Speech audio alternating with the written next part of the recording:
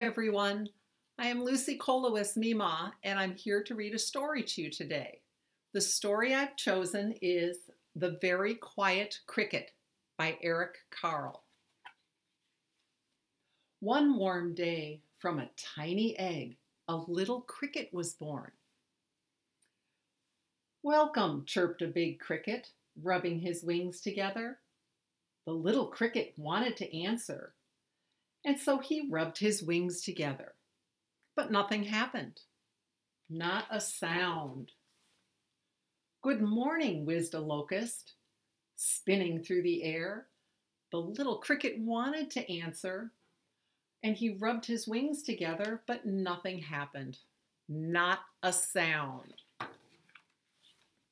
"Hello," whispered a praying mantis, scraping his huge front legs together.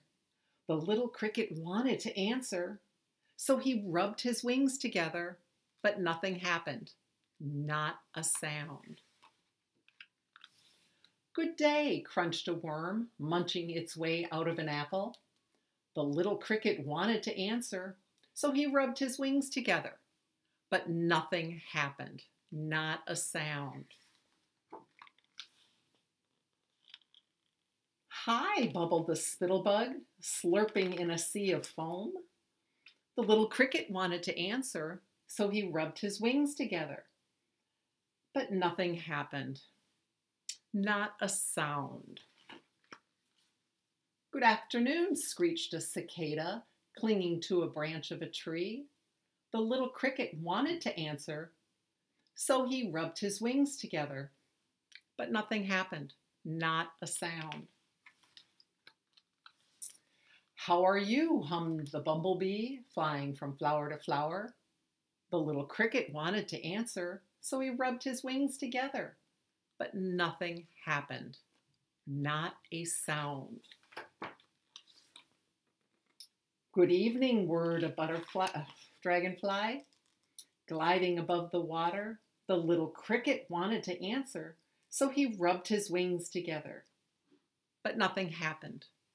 Not a sound.